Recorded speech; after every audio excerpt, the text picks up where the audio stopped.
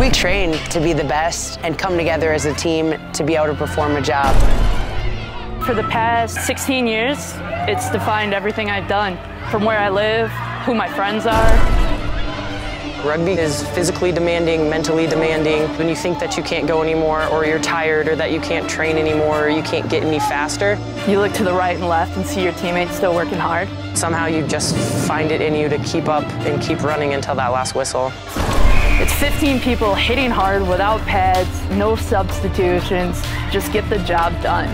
I'm going to do whatever it is that I need to do in order for us to make it back to that cup. It's always harder to win a second one or to defend than it is ever to win your first one. A lot of people think last year's championship win wasn't something that we truly deserved. We definitely have something to prove this season. Raptors on 3, 1, 2, 3, Raptors!